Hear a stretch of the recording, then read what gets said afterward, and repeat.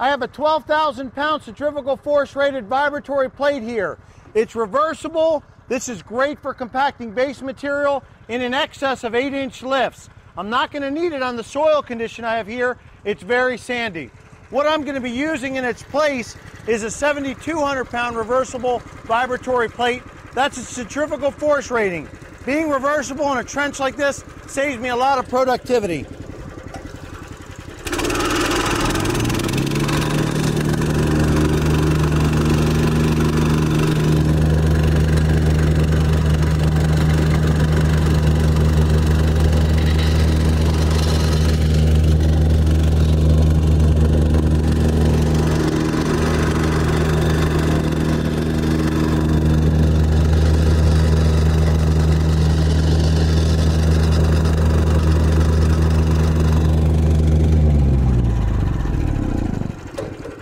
Now I do have another option.